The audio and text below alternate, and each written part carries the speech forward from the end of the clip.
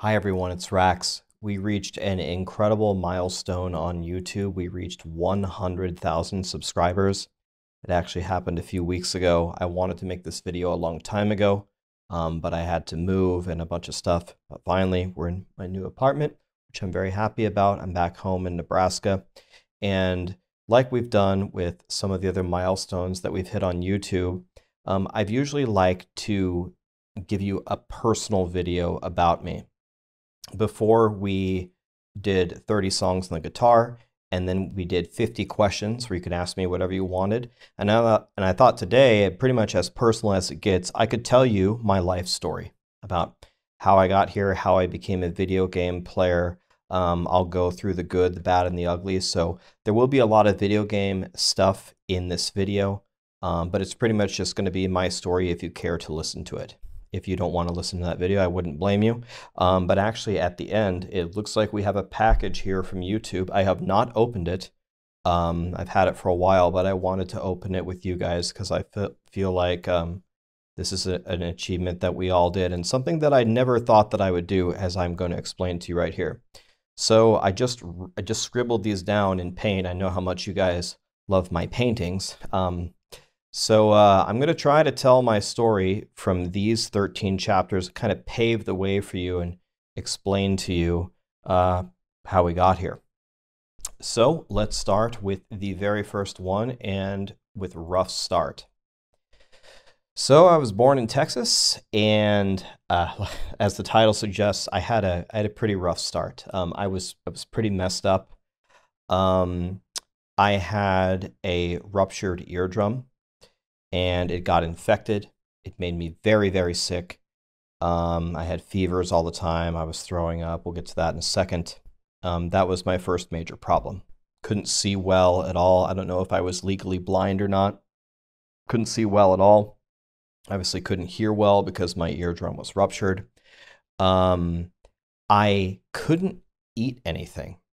My stomach was completely intolerant to pretty much all kinds of food, and I entered this vicious cycle where I would wake up crying because I was hungry.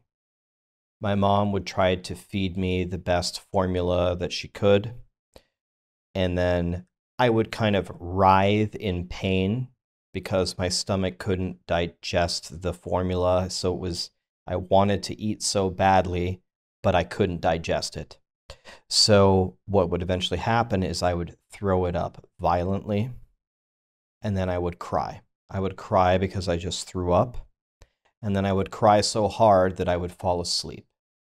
But I would only fall asleep for 20 minutes because then I would wake up 20 minutes later crying because I didn't eat anything and I was hungry.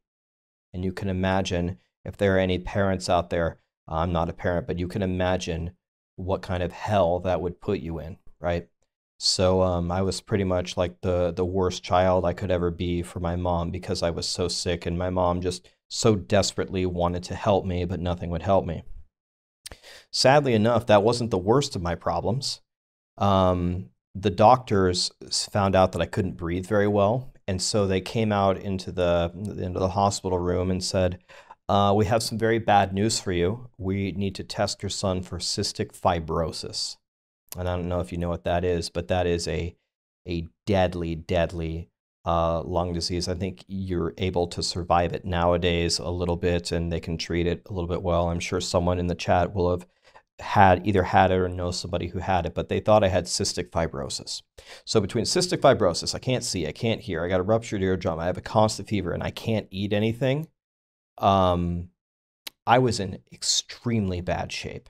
Had a bunch of surgeries on my ear. They finally found like one soy formula that I could possibly keep down. Had to wear very, very severe glasses. I don't wear anything now. I don't wear contacts or glasses or anything. My right eye actually really can't see anything. My left eye is like superhuman. It does all the work for me. But I had a terrible, terrible start to life, and the doctor said they thought if I had been born maybe even 10 years earlier that I would have died. So then we enter the recovery and the training phase. So when I went home, I was just so happy, as I understand it, I was very young, but I was just so happy to be home. I was so happy to be somewhat healthy. You know, if you lose your health, then you've got nothing. So once I had that, I felt amazing. My dad was under the impression that I may have some learning deficiencies in school and that I may be challenged in very mentally in very many ways, and I wouldn't be able to keep up with the kids. I don't know if the doctors officially told that. I'm guessing that's what they did. So my dad put me through a training regime when I was very, very young.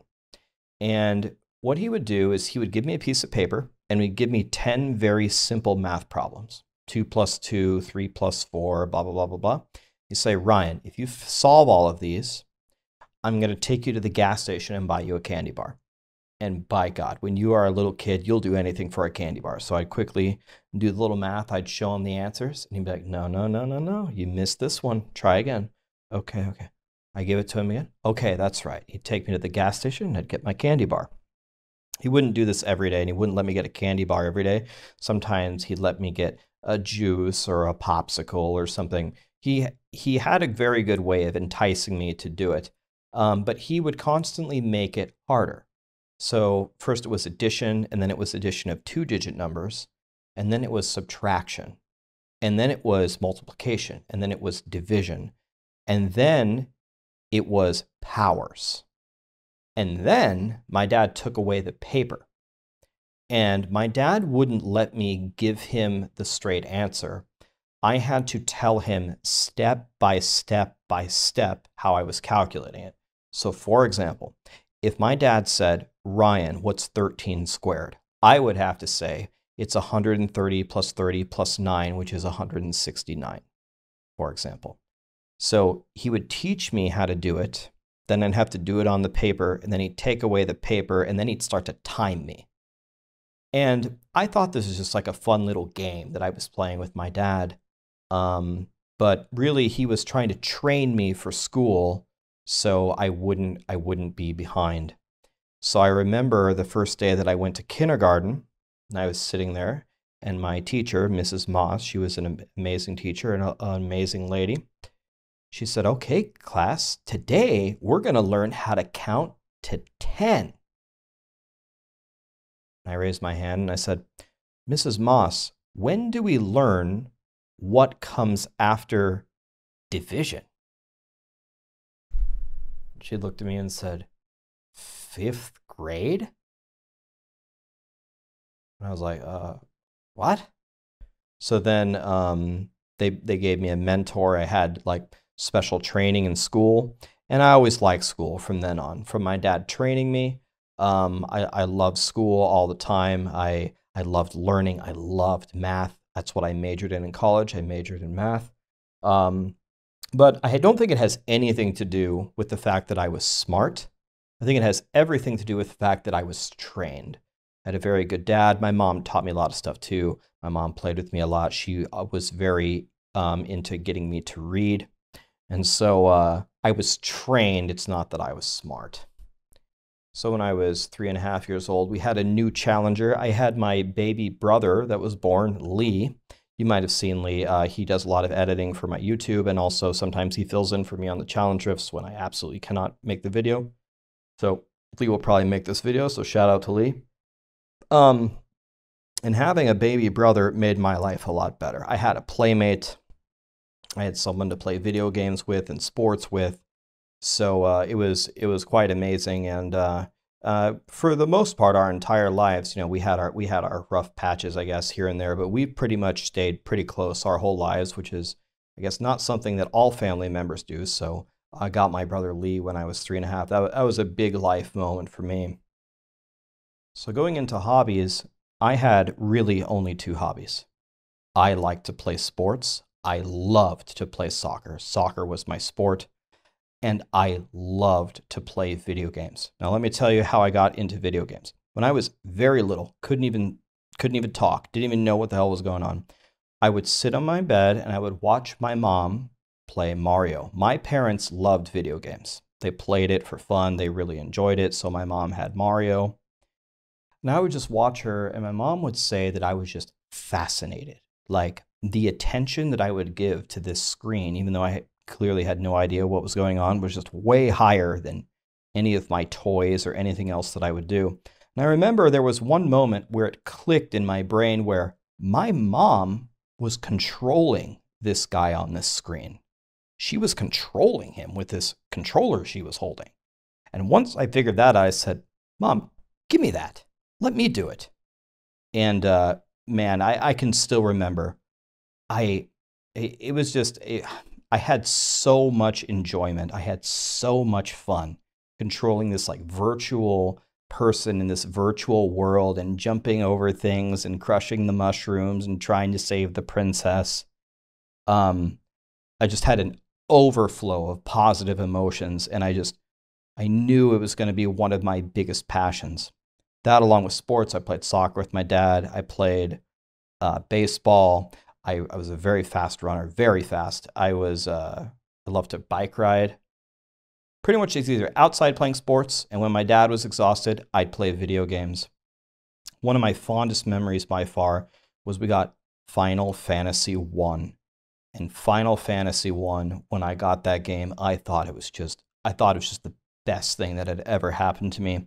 The problem is I couldn't read, and that game is so difficult, and you have to read, and I just couldn't figure it out. I just needed my dad's help. I was just too young. But my ability to grind was insane. So, my dad would go away and I would just grind and kill wolves. In that South Park episode, they just kill wolves. I just slaughter enemies endlessly. My dad taught me how to heal myself at the inn.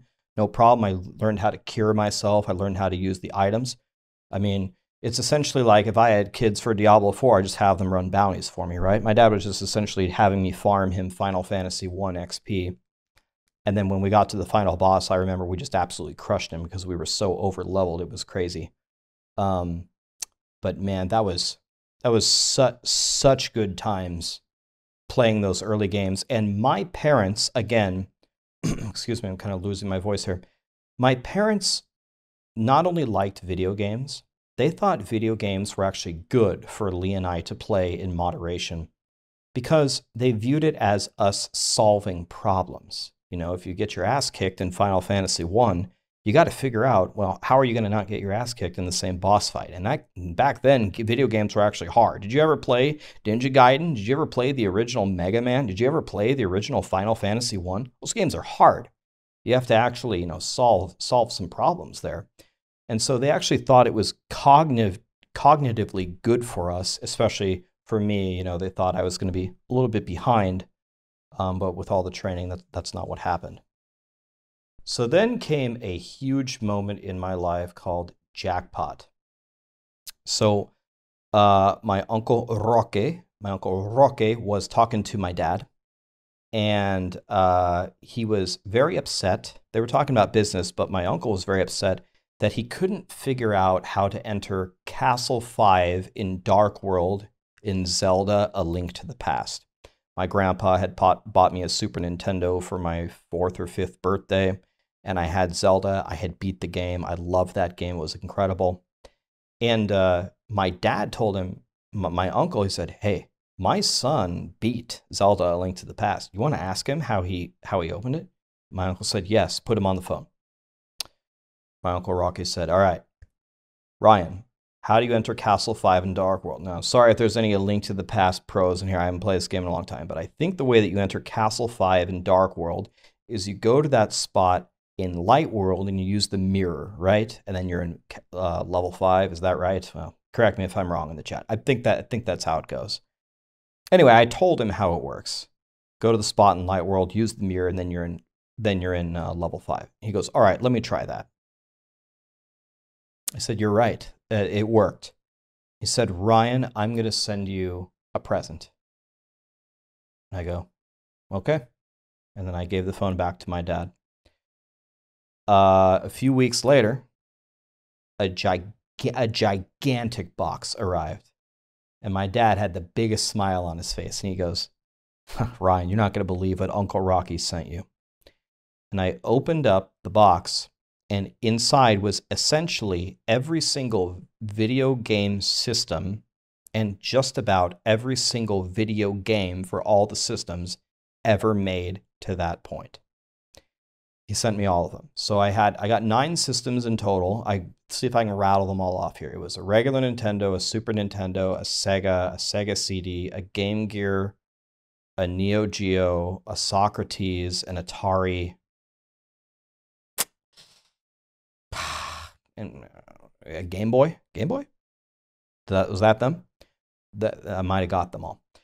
And so we had everything now. We had Breath of Fire. I got Final Fantasy 2 and 3 now, which is like 4 and 6 in Japanese. But Cecil and Kane and fight Golbez at the end, or whatever his name is, and then Kefka, right? And then I got Chrono Trigger. I got Breath of Fire. I got Top Gear. I got NBA Jam. I got Sonic. I got the X-Men games. I got Final Fight, Double Dragon, anything, Secret of Mana, Illusion of Gaia, all of them. And so I had my little brother there, and I said, okay, ready to go? Here we go. We start plugging in game after game after game. We just start blasting. Play sports all day, go to school, and then come back and just start blast video games. So I had the opportunity to play some of the greatest ones ever, and it was all thanks to my Uncle Rocky for helping him with that Zelda question.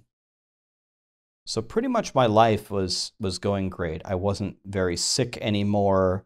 I had my brother. I was playing sports. My parents were still together. I just won the video game jackpot. Life couldn't be better. Well, when life goes really good, the only place to go is down.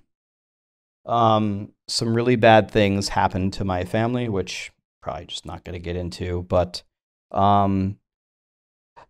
essentially, my grandma died, my parents divorced, and my dad moved away. Just put it that way. Grandma died. As the grandparent, I was the closest to. So that really bothered me, and it really bothered my mom. Parents are gone, and my dad's gone. So it's just me, my mom, and my brother. And in some ways, this was good for me,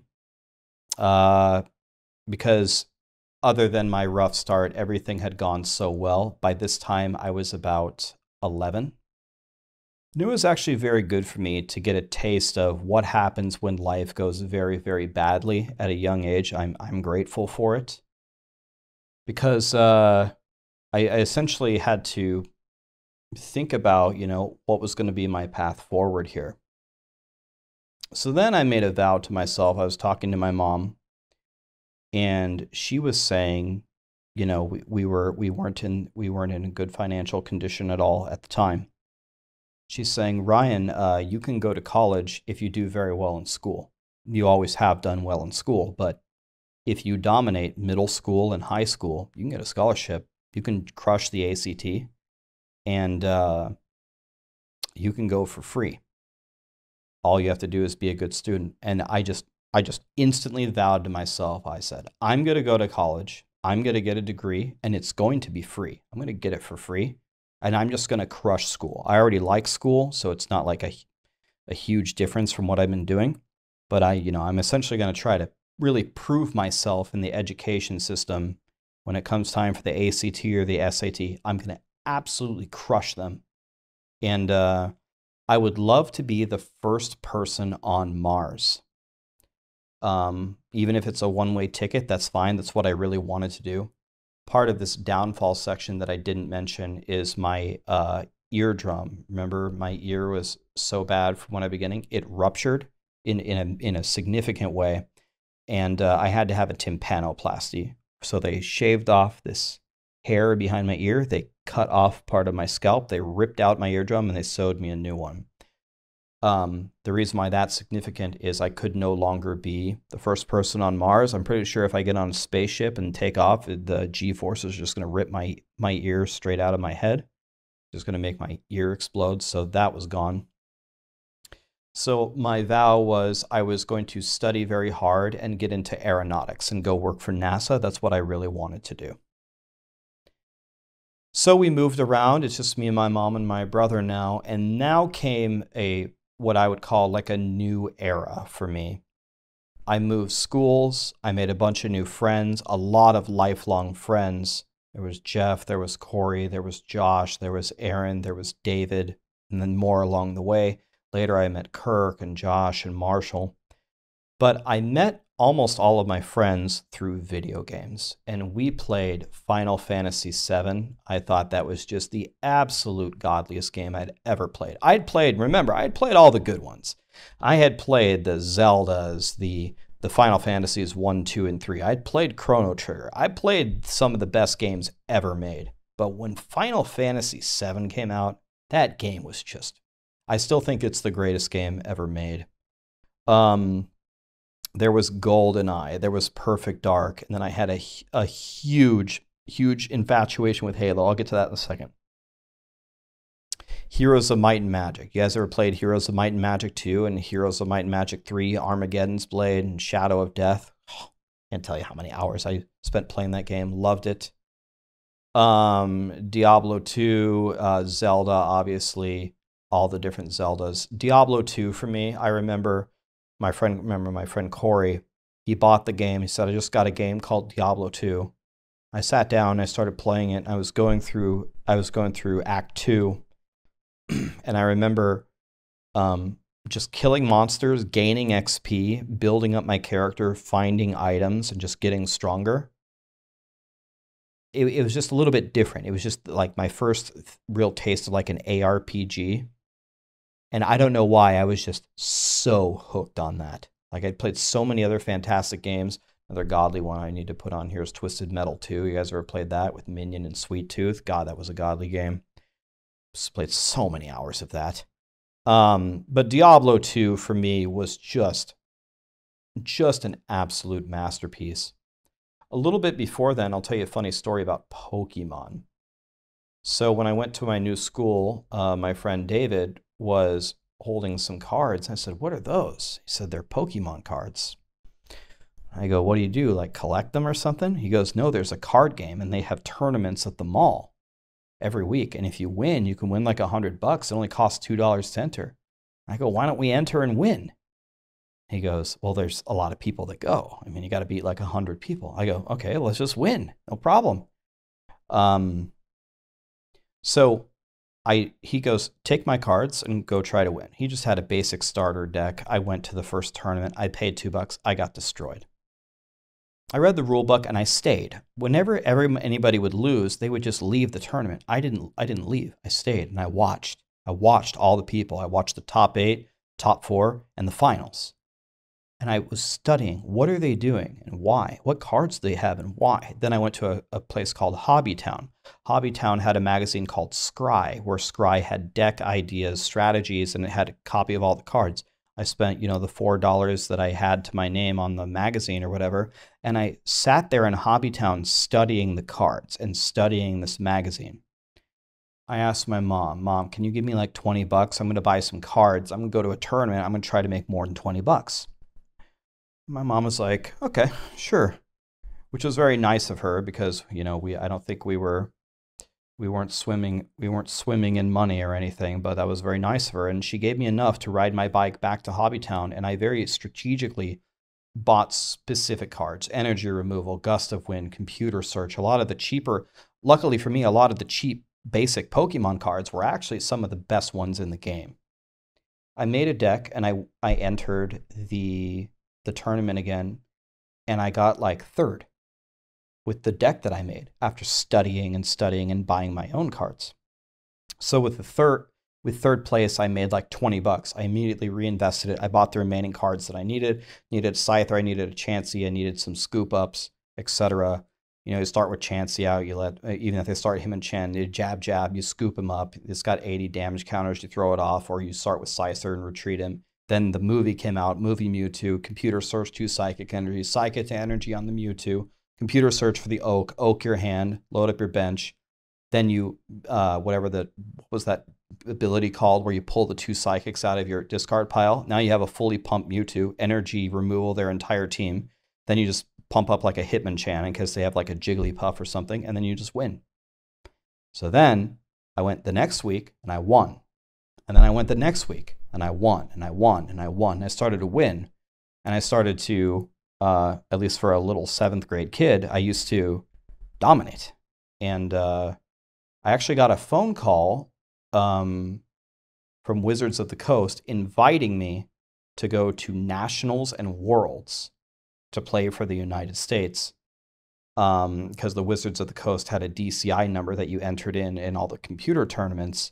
And they said, do you want to come play for the United States in Pokemon? And right before they called me, all of my cards had gotten stolen, and I was kind of getting out of it. And I told them, let me talk it over with my mom. And I go, and they said, your mom can come. Someone can come with you. And I was like, Mom, do you think I should go? And my mom said, there's only one thing you need to do to decide this, Ryan. Do you want to go? And I go, not really. I don't really play anymore. And I honestly don't really want to win because I thought I would be the laughing stock of my school. Oh, Ryan from Nebraska is actually Ash Ketchum, and he's the Pokemaster. Then so some people will ask me, Ryan, why didn't you go and lose on purpose? I go, have you ever met me? If I go, there's no way I'm just going to throw. I'm going to try to win if I go.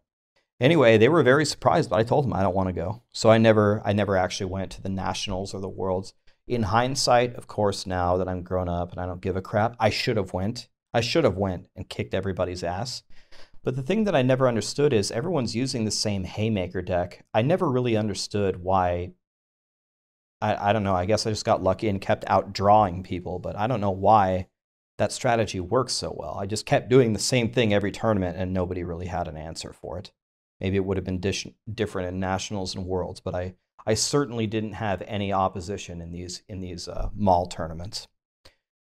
So yeah, I mean, I spent a lot of, again, these are like my middle school, high school years, spent a lot of time trying in school. I got my homework done, but then I played video games, I played sports. Again, I swam a lot.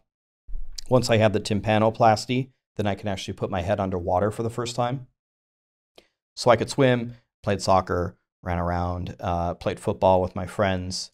It was a good, safe neighborhood to grow up in, and I had a lot of lifelong friends and no complaints at all. And my mom gave us a nice place to grow up. She did a nice turnaround from how bad things were up here. So then needed to think about what am I going to do for my future here. So at the end of high school, things went very well. I had a 4.0 in high school. I had all the AP classes done. I got a 35 on the ACT, which is not a perfect score. I wanted the 36. I didn't get it, but that opened up all the doors for me. I got scholarship offers. I wanted to go work for NASA. That's what I wanted to do. I wanted to go to Mars, but I can't because of my ear. And then the first call I got actually was from the University of Nebraska, where I grew up. And they said, Ryan, listen, we want you. You don't even have to apply. We want you to come to Nebraska, and we're going to make you a deal. We'll give you a full ride. Come to Nebraska. We only ask one thing. You need to major in engineering, whatever engineering discipline you want. You have a free ride. Don't even have to apply. So I asked them, do you have an aeronautics program? Nope. Okay. I wanted to stay in Nebraska. My friends were there. I didn't have a propensity to leave. I wanted to stay close to my mom, close to my brother, close to my friends. I liked Nebraska. Grew up there pretty much my whole life.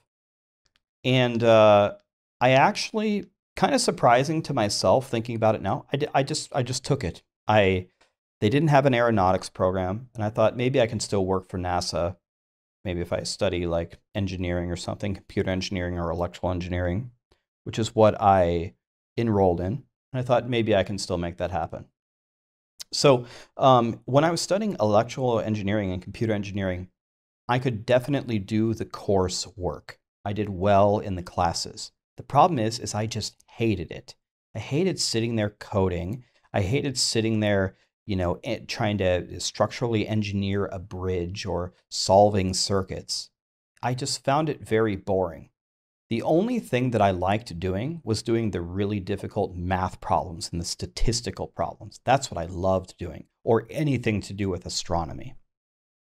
So I asked them, listen, I'm doing fine in your engineering classes, but I don't want to be an engineer. Can I switch my scholarship and can I be a math major or a statistician? And they said, no. If you drop it, you're out. So then have another inflection point, then started my career actually when I was walking away from that meeting with the advisor. And there was a little booth there for Nationwide Insurance, and they were sitting there and they said, hey, you. I go, yeah. They go, are you looking for a job? And I go, no, I'm in school. And they go, why don't you get a job at Nationwide? I go, I just told you, I'm trying to do my school stuff over here. And they said, listen, you should come work for us and we'll pay you a decent wage. You'll have benefits. And here's the best part. After 1 year, we'll pay your tuition. And I go, okay, hold on, wait a minute. You'll pay my tuition no matter what I study? Whatever you want. I go, all right, I work for you for a year and then I can go to school full time and get my math major. They go, math major? That sounds great. Yeah, we'll pay for that for sure. I go, okay, how do I apply? Went in for the interview, got hired. I started at the bottom. I was just a little processor changing phone numbers and addresses. Just wanted to work there for 1 year and then get my math major for free because I didn't want to pay for it. Then I was going to move on. So when I was a processor, I was changing phone numbers and addresses. A lot of my peers around me their computers would break. And when you'd call IT at a corporation, I'm sure 1,000 of you have went through this, it takes 1,000 years for them to actually fix your damn computer, right? So what they would do is they would ask me, they'd just send me a little message. They said, Ryan, my computer doesn't work. Can you come fix it? I'd walk over there and I 99% of the time can just fix it. You can fix 90% of IT problems by just restarting it, right? So after that happened for a while, I got pulled into a room and they said, hey, Ryan, we noticed that you're walking around fixing all the computers, but we have an IT department for that. So I thought I was in huge trouble. And they go, we love that you're just fixing everything. The IT department sucks. I go, yeah, they do. And they said, we'll make you a deal. You're literally a processor, but do you want to just come in and just sit around and just wait for somebody to say that their computer's broken? Because it literally happens every day. And just go fix it. How do you feel about that? I go, that's way better than changing addresses and phone numbers. So I went from a processor to an IT guy unofficially. And then they were having some big projects and they needed someone to manage them. And they go, Ryan, do you want to manage these? And by the way, this whole time I was simultaneously going full time for my math major. So I was just a machine. I was just doing so many different things. I was just working and schooling, and then I did a little bit of lifting and soccer, played a ton of WoW. I forgot WoW here, by the way. WoW pretty much consumed my entire life. 22,000 hours in WoW. Forgot about that one. How do you forget 22,000 hours of your life? Anyway, would wake up at the crack of dawn, work half of my shift, drive to the university, go to my classes, drive back to Nationwide, do half of my shift, drive home, get my stuff, go play soccer with Marshall, change clothes, go with Conrad to lift. We'd lift an hour and a half, come back. We would go to Qdoba because I won free food at Qdoba for 2 years. So we ate at Qdoba for almost 2 straight years for free. That's another funny story. Then we come home, we'd play WoW. We'd arena, we'd raid. It was a good life, but it was a busy life. Didn't have time for really anything else. Went from processing to IT to the project management.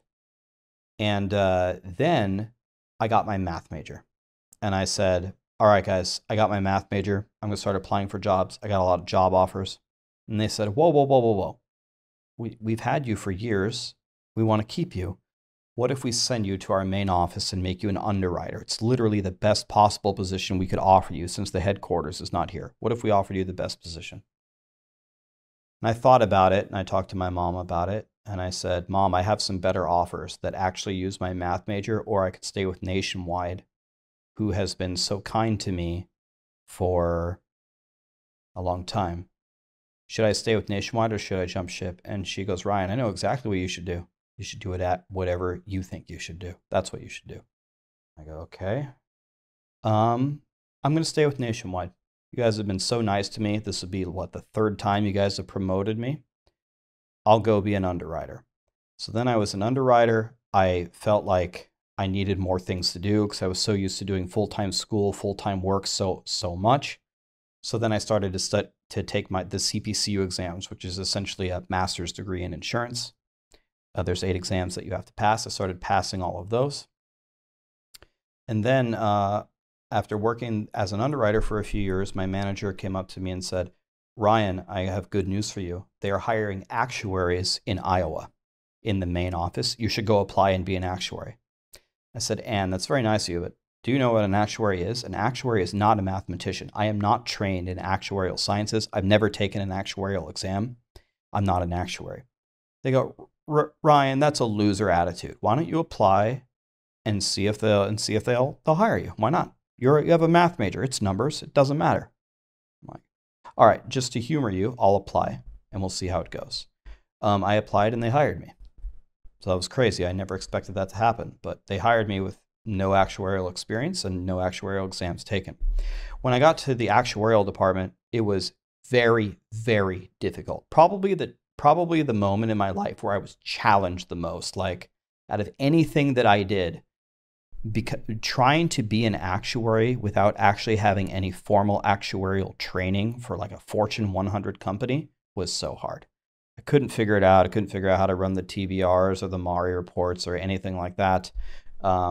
Pretty much the only thing that made any sense to me was how to properly calculate like a rate level difference between an open and a closed company. That's about the only thing I could actually do. If I didn't have my trainer with me, I was just worthless. I was like, wow, this is just way harder than anything that I've done. I'm glad I didn't become an astronaut for NASA. I probably couldn't have done that either. But over time, I hit my stride. I started to understand it. And then either the best or the worst thing happened to me, depending upon how you want to view it. All of the more seniored actuaries above me got promoted and left. So by default, almost immediately, I became the senior actuary on the team, and I just got put on all the hardest projects and assignments. And well, there's no better way to learn than to have to do, some of the hardest stuff, right?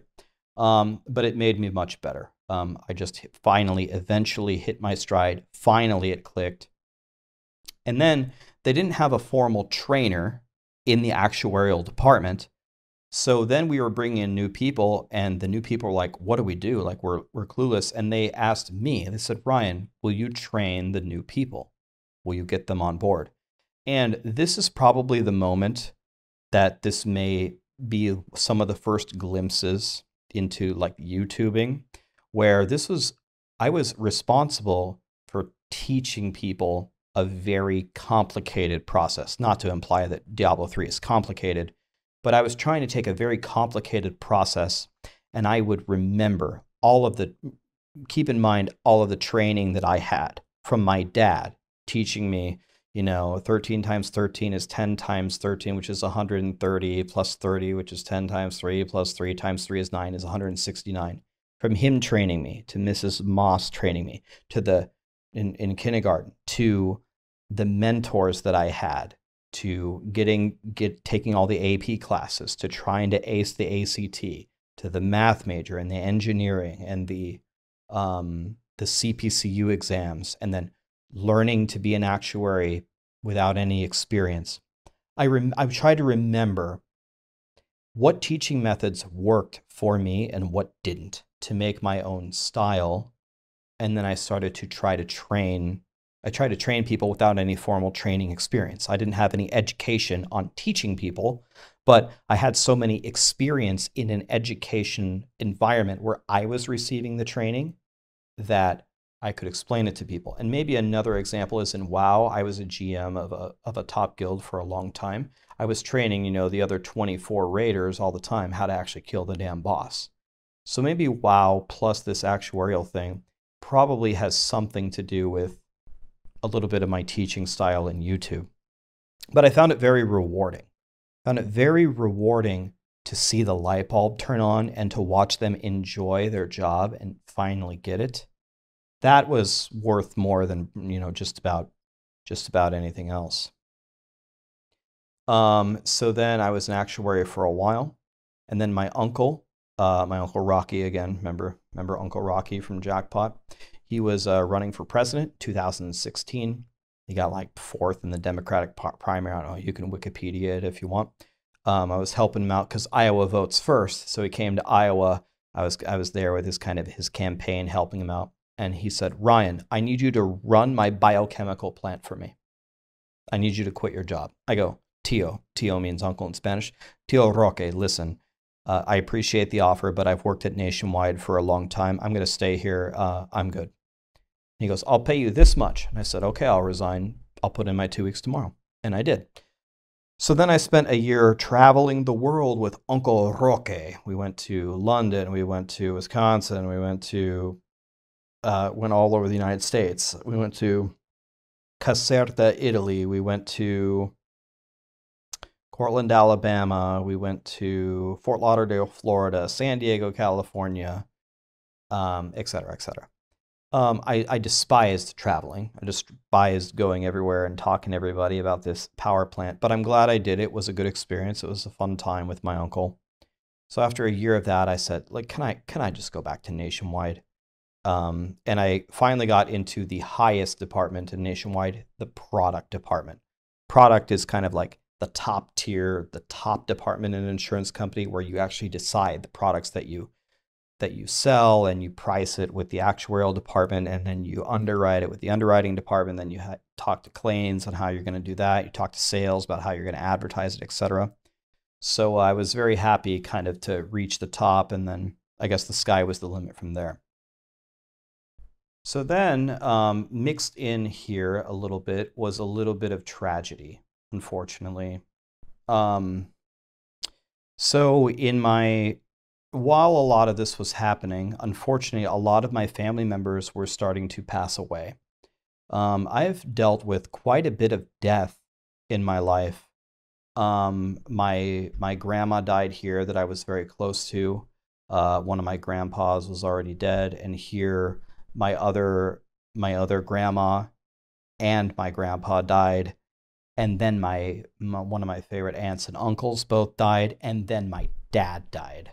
So, it was, I had such a lethal dose of so many close people dying around me. It was just my mom and my brother. There are some other aunts and uncles that live in other states, sure, but yeah, all 4 grandparents, my Aunt Wendy, my Uncle Sam, who I grew up with, and my Aunt Wendy was my favorite aunt, and she gave me one of the nicest guitars that I have. I should cover guitars here. I didn't cover guitars. I'll tell you that story in a second. And then my dad died. When a parent dies, that's a different magnitude of anything else that could happen to you. I'm sure, unfortunately, some of you have probably experienced that.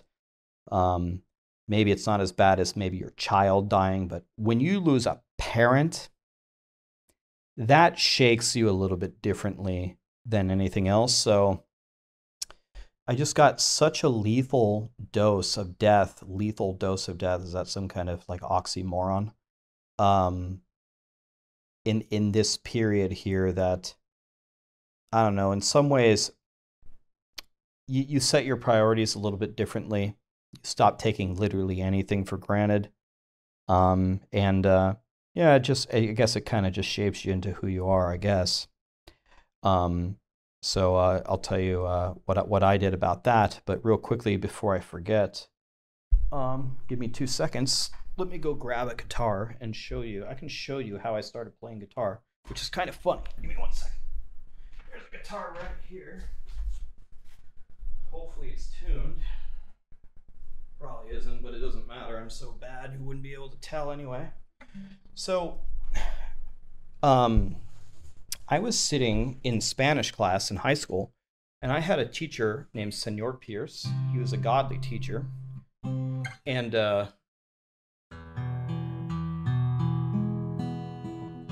Close enough. So he was a godly teacher, and he had a guitar in the back. And after school, I walked up to him and I said, Senor Pierce, can you teach me how to play that? And he said, no, I only know 3 chords.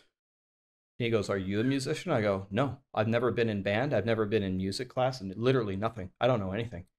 But show me how to play the guitar. And he goes, I only know 3 chords. I know E, D, and A.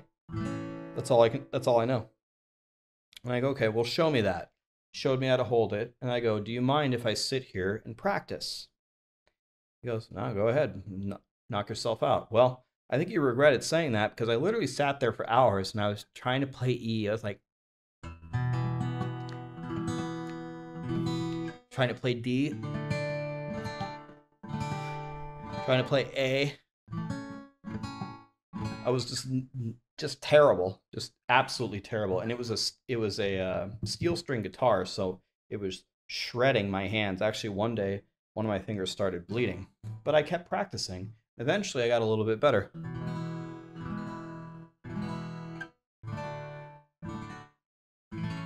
And then I kept practicing, and I got much better. And I'm like, okay, well, what do I even do with this? And then there were other kids in my high school who were much better, who would sometimes walk by and watch me practicing. And then they would teach me stuff. Like someone taught me Dust in the Wind.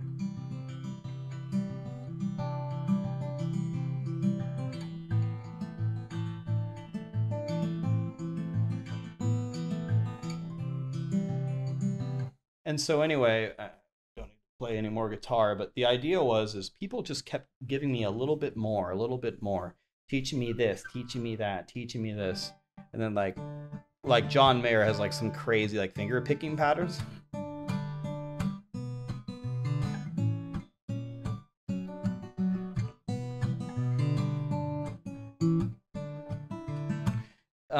And I would just learn from other students, and someone taught me how to read tabs, then I could look up tabs. So I've still never in my life had like an official music lesson, but I enjoyed playing and I enjoyed learning from other people who were better than me. And once again, kind of like the theme here of my life, kind of like going back into the recovery and training thing with my dad, or, you know, farming Final Fantasy 1 for my dad, or how many hours I would put into just mindlessly practicing chords. The amount of hours I was willing to put into individual things to try to master them was usually a lot higher than everybody else. So even if I wasn't naturally talented at anything, which I don't even know if I am naturally talented at anything, you know, like the effort I put into Pokemon. All the little kids, when they lose, they'd cry and they'd leave the tournament. I'd sit down and watch the other people play and learn. Why did I lose? Then I would go read the magazines. What do the top people say in this magazine? And then I would read the cards and I'd read the rule books and I'd talk to the tournament directors. If you want, you can, really think you can be good at just about anything if you are really determined to make it happen, right? So at the tail end of this tragedy stuff, now I started to make a decision, because now I was at like this inflection point in my life. I had my math major. I had my CPCU, so I had my master's degree. I already enrolled in my next master's degree. I was going for my MBA, a third of the way done. I have a 4.0 in it, so I'm even going for more. I've worked my way from processing to IT, to project management, to underwriting, to actuarial, toured the world with my uncle for a little bit, and now I'm in product, like the top dog, and I can just sail to the top from there, right? But I sat there and I was just thinking about, okay, well, what do I really want to do? What do I want to do here? And I wanted to be an astronaut and go to Mars. I can't do that. My ear won't let me do that. So then I said, okay, one thing I would have loved to do is I was thinking about being a doctor or an air traffic controller. My whole family pretty much are doctors. My grandpa was a urologist. My other grandpa was a gynecologist. My uncle Ken was a podiatrist. Uh, my brother works in dentistry, and he was actually a faculty at UNMC for dentistry. You get the idea. A lot of my aunts are nurses, etc. Most of my family is in medicine. My grandpa told me, don't go into medicine. You don't want to do that. So my family kind of steered me away from going to be a doctor. Was going to be an air traffic controller, but then they shut down a lot of the towers, so I didn't do that. Wanted to be in the aeronautics program, but it looked very hard to apply into that with just a mathematics degree. So I was sitting there, I was like, well, is that it? Do I just coast here until I'm done? And then the whole time, obviously, I had followed Twitch and YouTube, always. And I would always enjoy watching streamers in particular, because I always thought what a dream it would be to be a content creator. I don't care about the fame at all. I don't care about the money at all. That's not it. It's I love video games.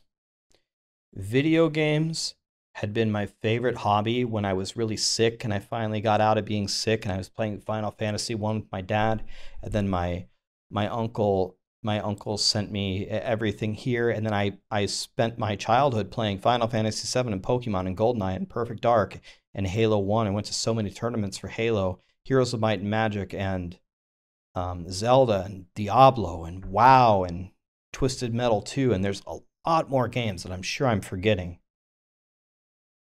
It was just my favorite thing, and I just wanted to share that passion so much. But I was like, why would I give up everything that I've done? I literally did everything to arrive here. I paved my own path. Why would I give that up?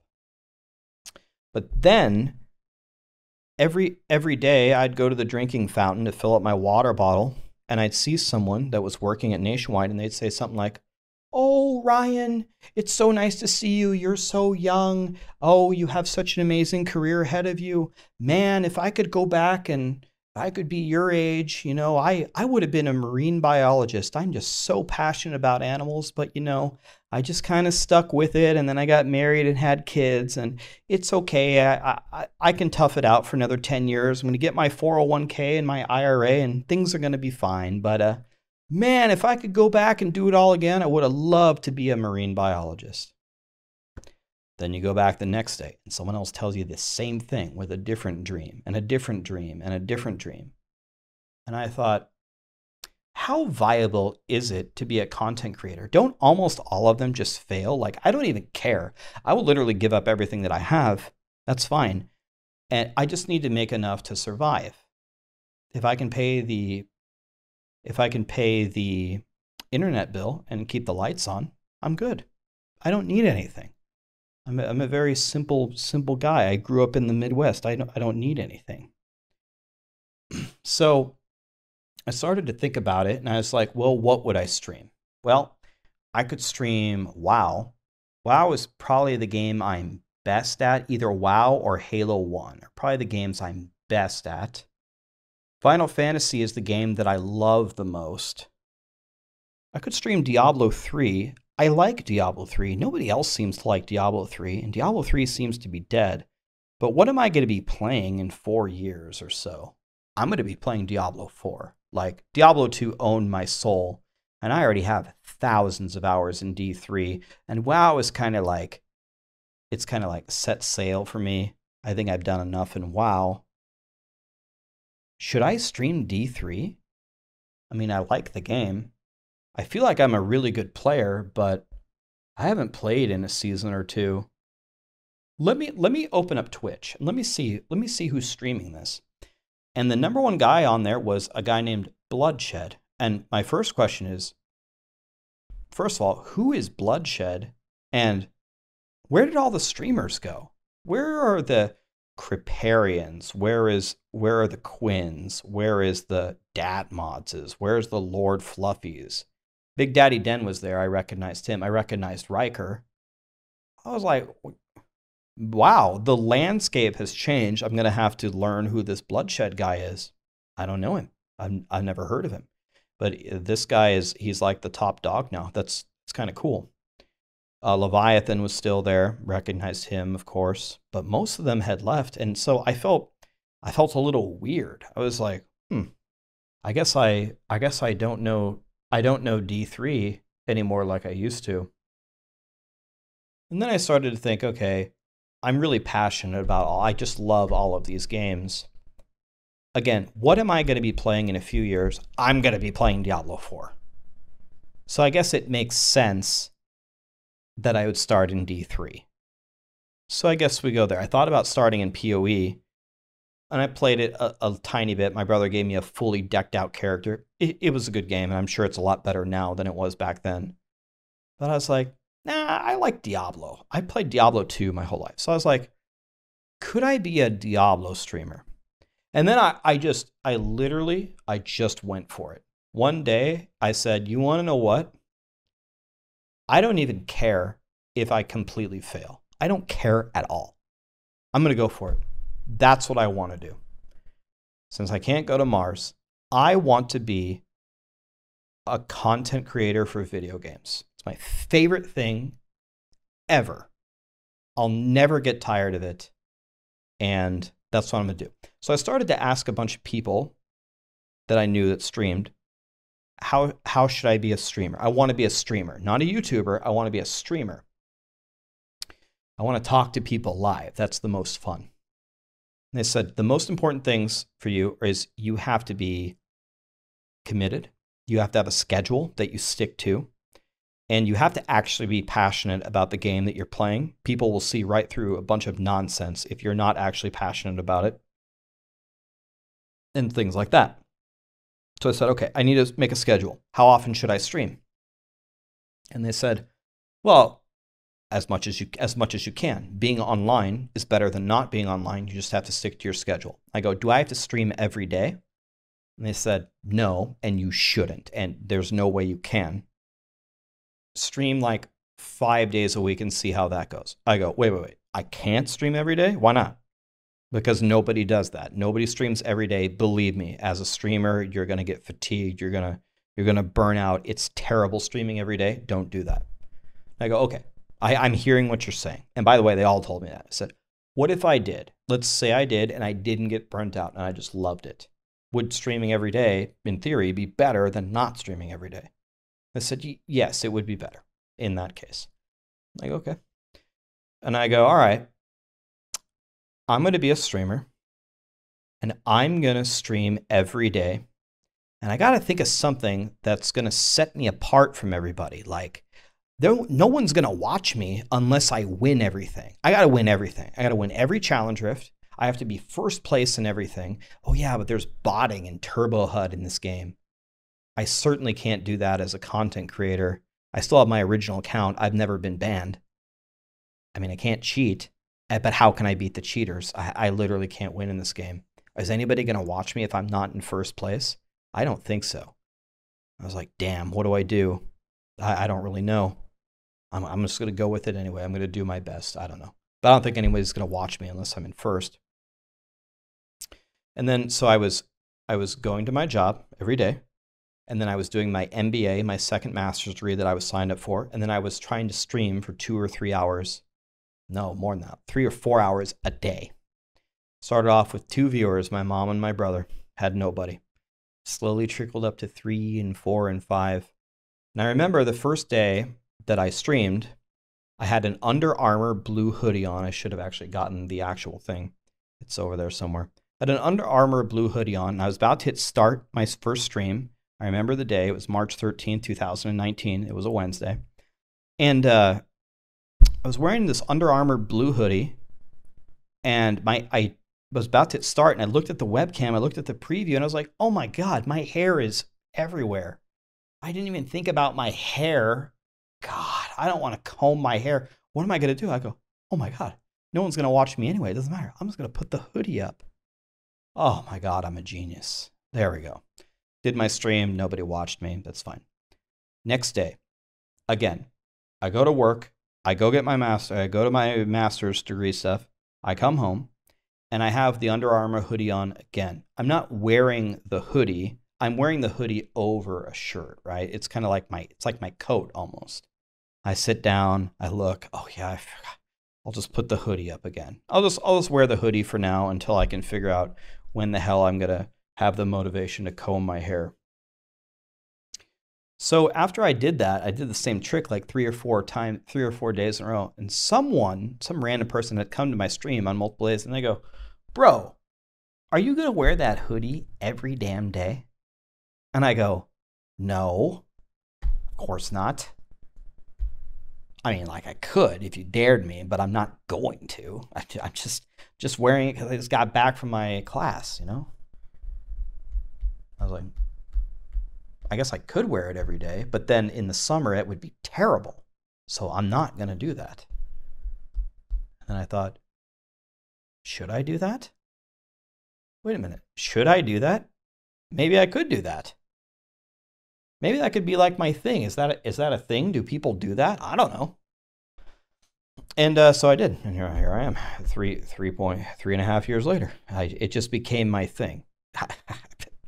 That's literally all it was.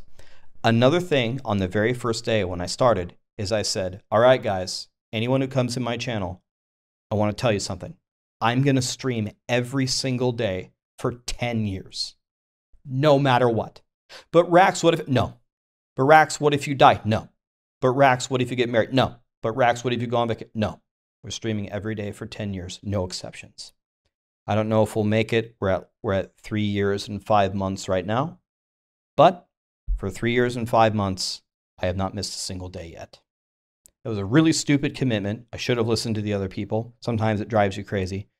But we're trying to stream every day for 10 years for no other reason other than I said I would. I promised I would, and I'm sick of people making promises or saying they're going to do things when they don't do it. So if I said I'm streaming every day for 10 years, no matter how stupid that was, I'm going to try. We'll see if I can go another, 6.5 years. Now we finally come to the YouTube part. Never wanted to be a YouTuber, never thought of being a YouTuber. I wanted to be a streamer, right? So when I was streaming, people would ask me, Rax, that build you have is really awesome. You have a video for it? Give me the video. Do you have a guide for it? No. Here, watch Leviathan's guide, watch Bloodshed's guide here, watch Riker's guide. It's pretty much the same thing. No, Rax, I want to watch your guide. I go, guys, this guide is almost like pretty much the same thing as mine. I might change, yeah, I'd change a few things, but it's pretty much the same thing. No, Rax, you're not listening. I want to watch a guide from you. You make a video.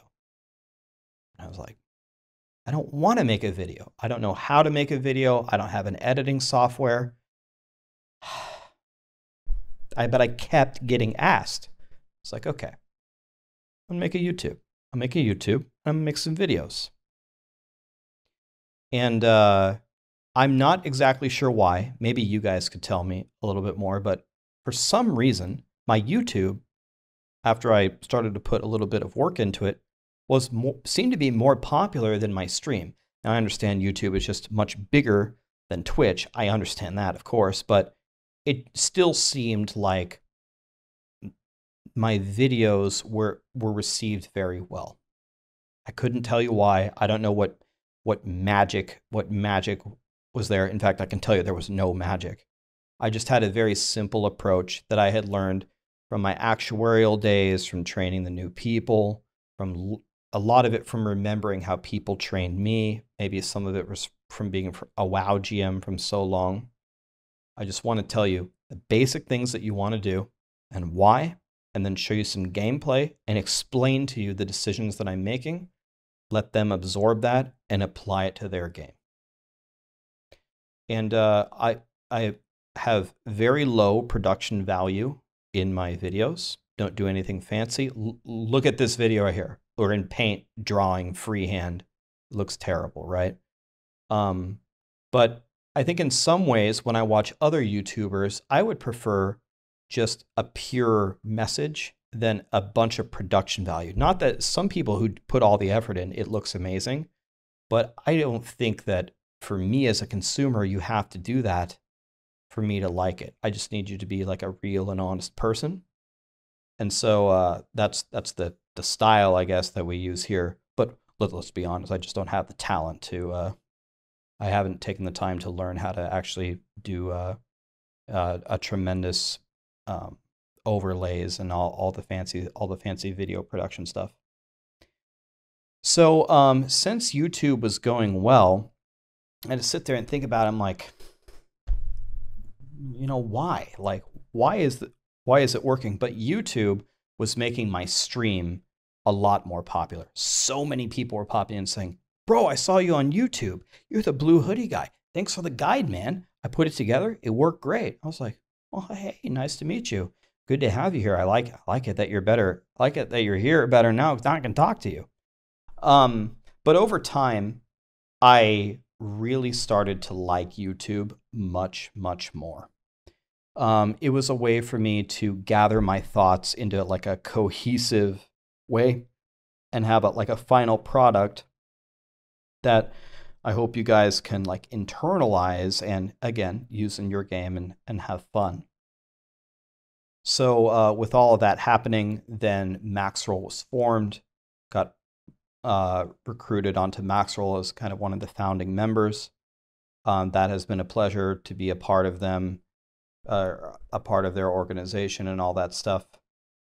And we built Diablo 3, then we built Diablo Immortal. I still don't regret it. Learned a lot, had a lot of fun with the team. Then we took down DI, helped launch Diablo 2, helped launch Lost Ark.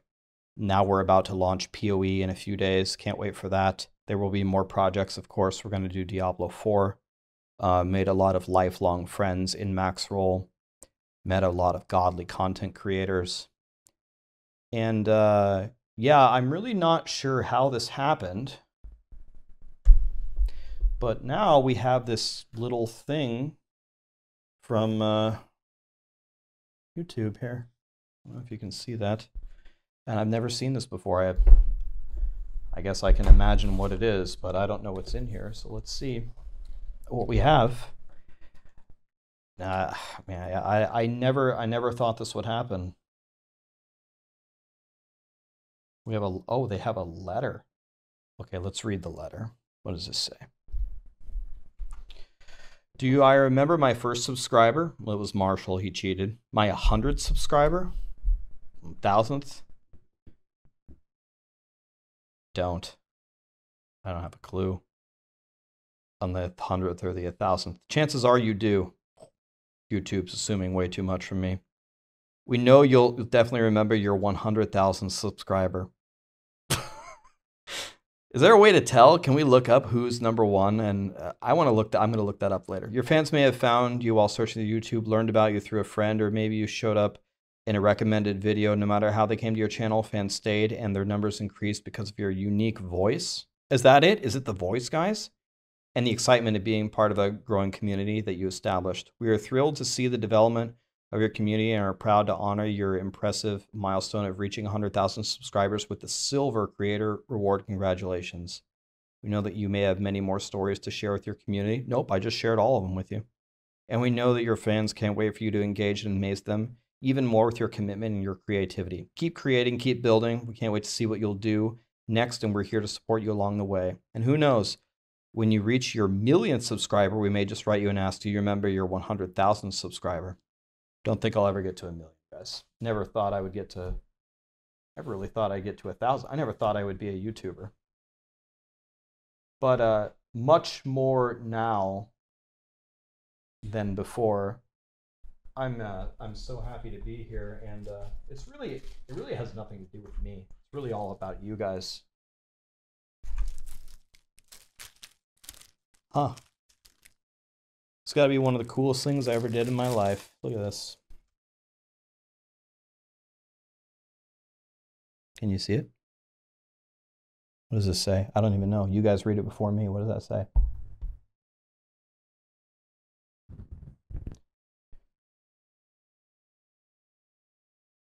Man. What a journey. It's one of the coolest things we ever achieved. Thank you guys. Thanks for everything. I really, really enjoy being here with you guys. This is what I always wanted to do. I'm not gonna cry. I'm not gonna cry. But it means a lot to me. Thank you guys. It means a lot. I guess that's it. I think I gave you guys most of the stories, but don't think I'll ever reach 1 million. I don't even know if I want to hit 1 million. I'm just trying to stay the same person, you know? I'm just a boy from Nebraska. Had a tough start, but we got through it. Yeah, I really love you guys. Thank you. And I love video games. I still love them, even after streaming every day for 3.5 years. Even after making 700 videos.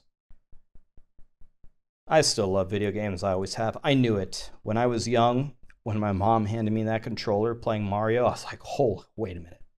I get to control that virtual guy and do crazy things on the screen. I know a lot of people think that people who play video games are losers and antisocial nerds and degenerates and waste to society, but I mean, video games are pretty much how I got all my friends. And it's how I've had a lot of my fun. It's how I met you guys, so I don't agree with that at all. Anyway, big moment for us guys. Thank you. I'm very happy to be a YouTuber now, way more than I was in the beginning. In the beginning, you couldn't even get me to make a YouTube video. They had to beg me. And it's not a diss at all at the other content creators, the other guys that are still blasting. You should watch their channels. You should support them. I like all of them. I don't have any animosity against them. I want them to succeed. I want them to get this. I want them to get the gold one. They can have the diamond one. They can have it before me. I don't care at all. I want the community to be strong. And I want everyone to get along and enjoy the games that we all love. Anyway, that's the 100K subscriber. Maybe I won't have to make another one of these because the next time it would be 1 million. And I don't think I'm going to get to 1 million, man. I don't even know if I want to. I like to just be a simple boy from Nebraska. But this is something I'll cherish forever. Thank you, guys.